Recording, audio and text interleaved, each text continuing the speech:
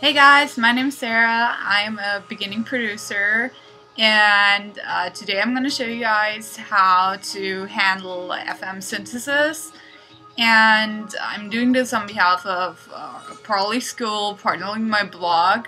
And I hope you guys are going to enjoy the tutorial. It's my first tutorial, and I hope there is a lot more to come. So I wish you a lot of fun learning, and hope you enjoy it. See you!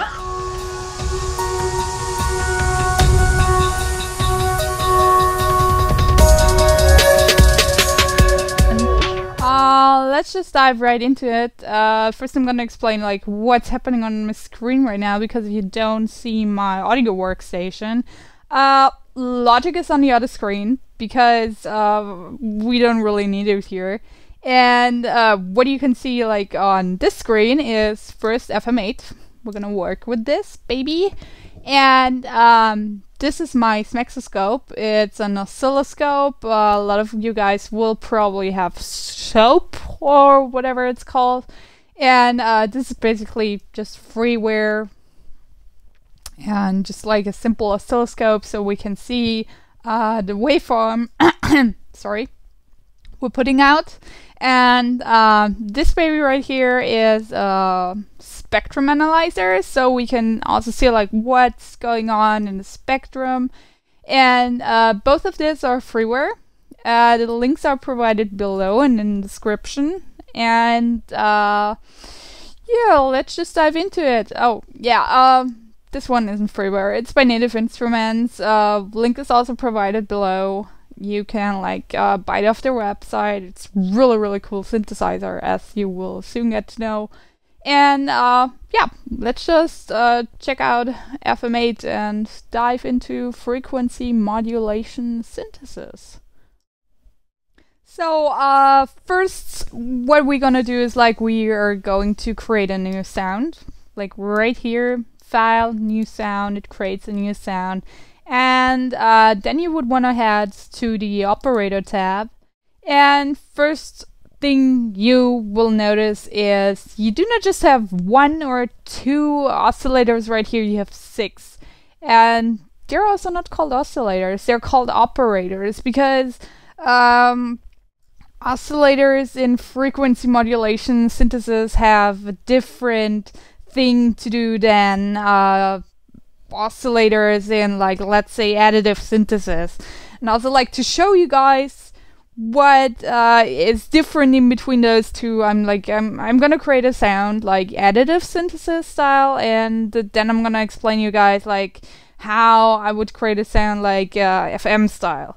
So first thing, when you would want to work with completely let's say, I don't know, in massive for instance, you would choose something out of the wavetable. Let's say a saw, and then you would pick a square to that, and you would want to have the saw 1 octave up. This is also something that is really special for this FM synthesizer. The ratio is basically the octaves, and then you have an offset in hertz, which is basically kind of acting as a low frequent offset right here. But let's get into that later. With regular synthesizer, you would just basically add one sound and stack those onto each other.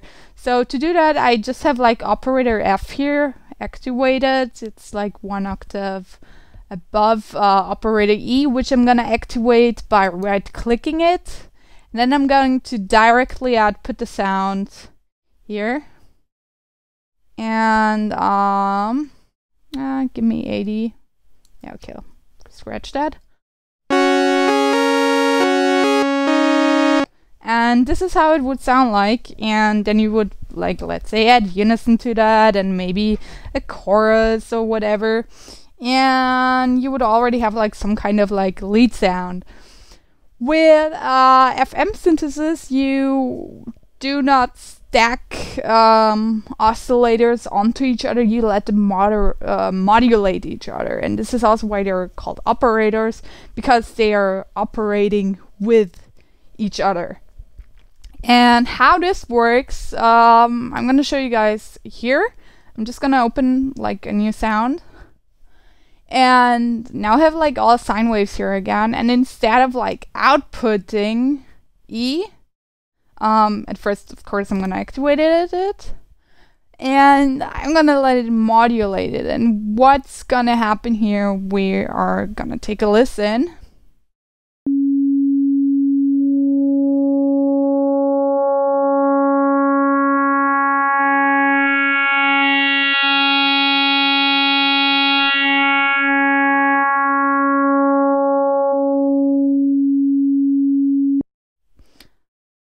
So what basically happened is that operator E is modulating operator F.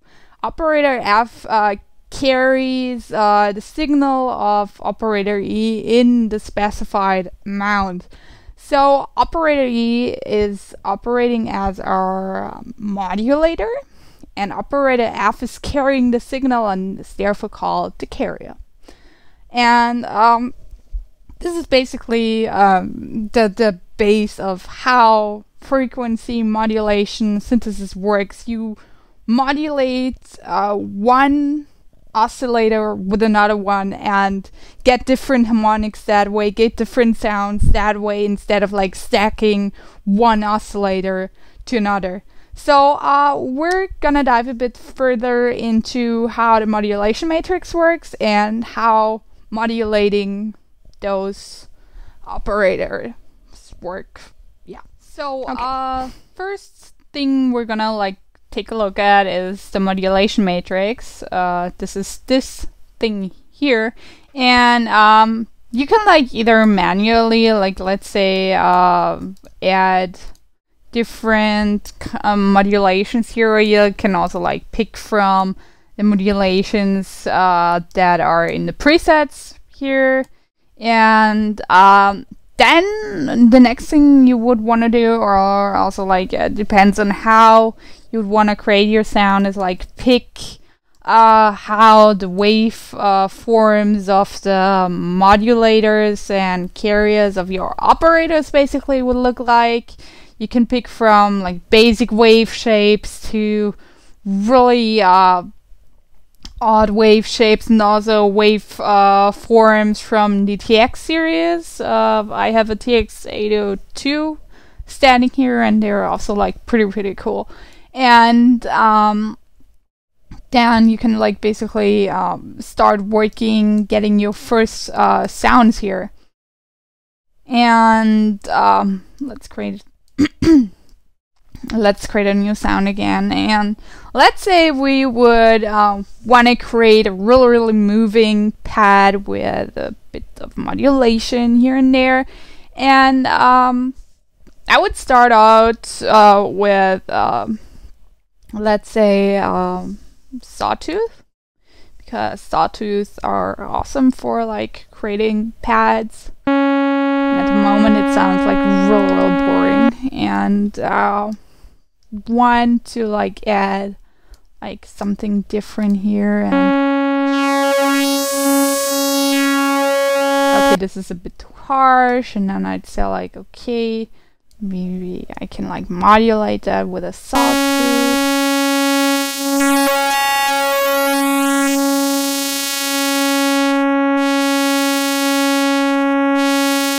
Okay, this looks good here. Like what happens if I let it modulate it?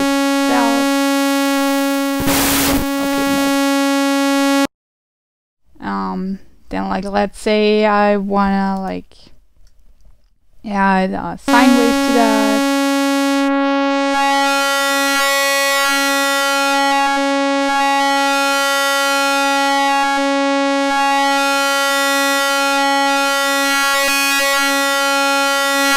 Yeah, okay, and I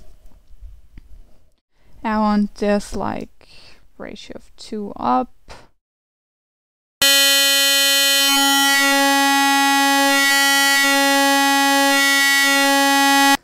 this would really sound cool with like a lot of reverb and stuff like that, and also with a lot of movement, maybe some unison, and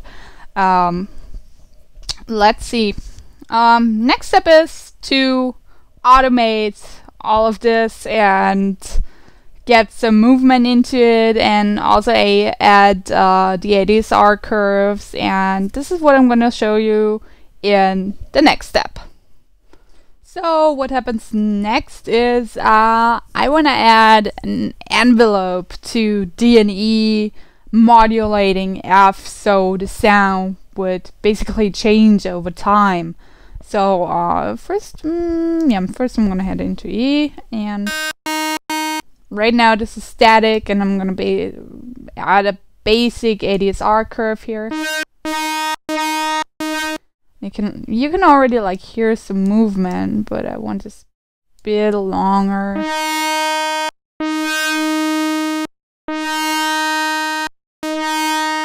And I don't really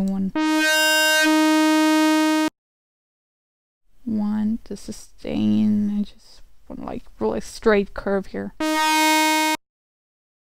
And with F, I want to add like an ADSR as well, but also no sustain. I want a long attack, and I want come on. I want a long release. This isn't still quite sounding as I want it to, so the attack a bit longer. I want curvy.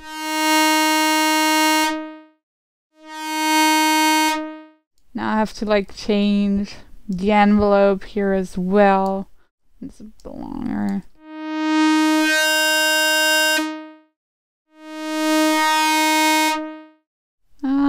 This isn't still quite sounding right, especially because here like the release time is way too short. Now it's like really starting to get a bit swelling and stuff like that. It starts like there's a certain movement here already. Yeah, what's happening with E? That's like here somewhere. God damn it. And I also want an ADSR. And one long attack.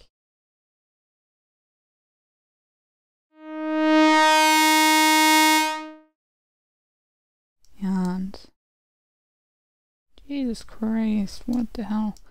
There's one just a bit of this, and also long release.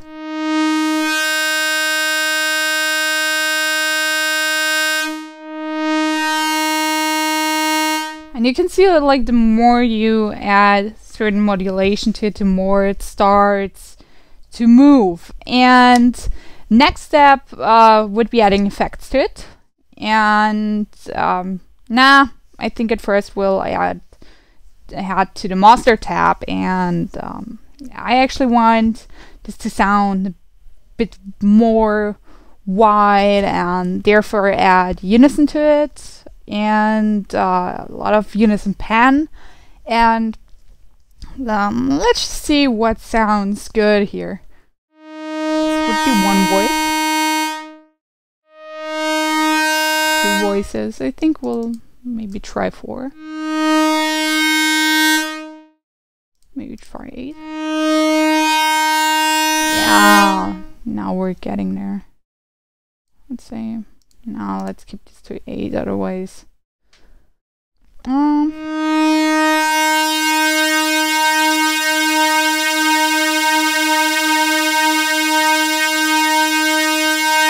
Now it starts like having this kind of sound that I wanted to go for. And now I can pan these voices to the left and to the right by simply clicking, like raising the pan button.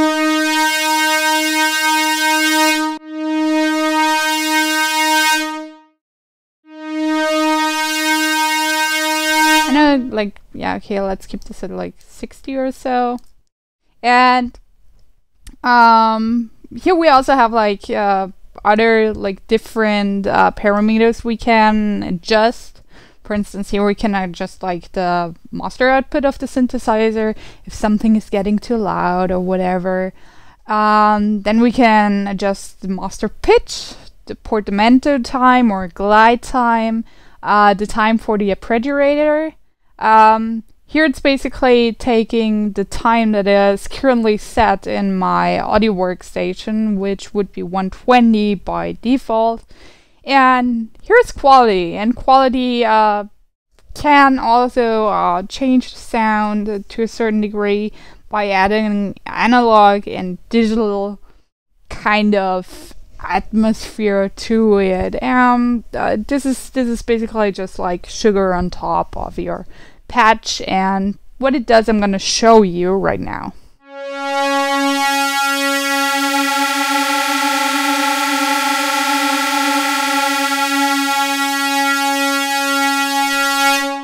So analog adds a bit of warmth and detune to it.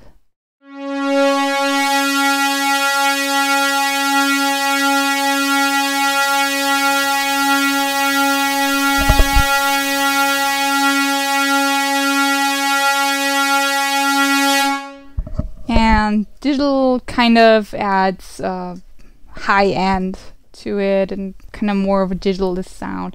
I want to like mix some of these two in right now.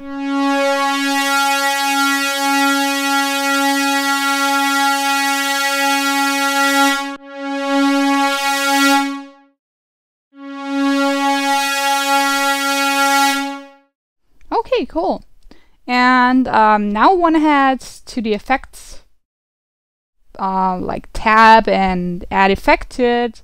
And first thing I want to do is I want to shelve this and see what I can do here.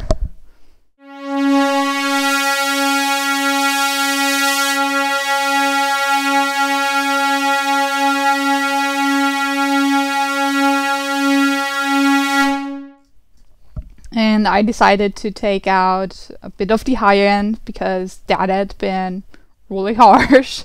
And next thing I want to do is like I want to add a flanger and a phaser. Just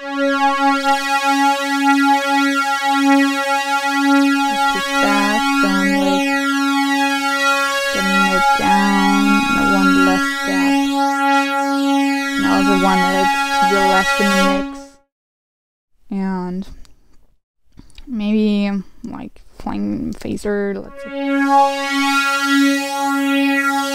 Okay, this is way too much, like in the mix, and I also want it a lot slower. So just add like a bit of movement here. And next thing I want to add is reverb. Usually I would like take a reverb plugin, but here I'm just like gonna take this one.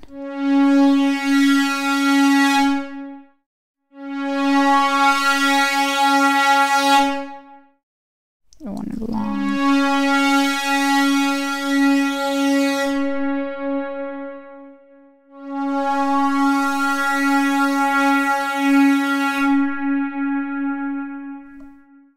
Maybe I wanna like also kind of it down a little bit here. And yeah, I could also like add a delay now. I'm not sure if that would be too much.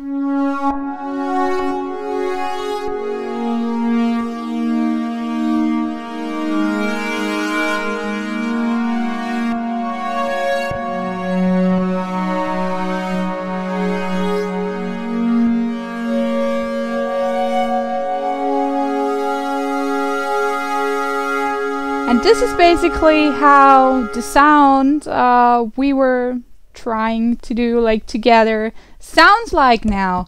I hope you guys learned something. Please don't forget that all of this is just a guideline to help you create your own sounds and help you create really cool things with FM synthesis.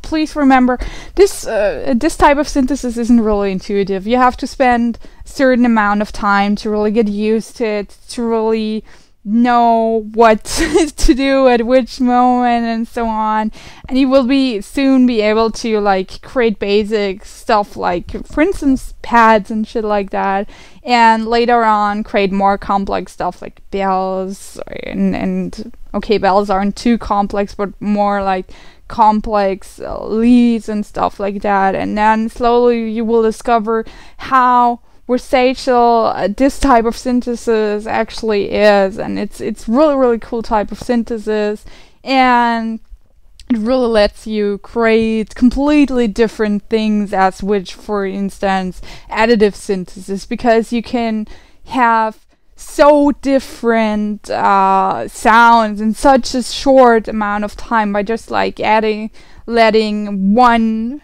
operator modulate the other one, and it's really cool. I hope you guys had fun doing this. I hope you guys enjoyed it, and I will see you guys next time. Thank you for watching. Bye.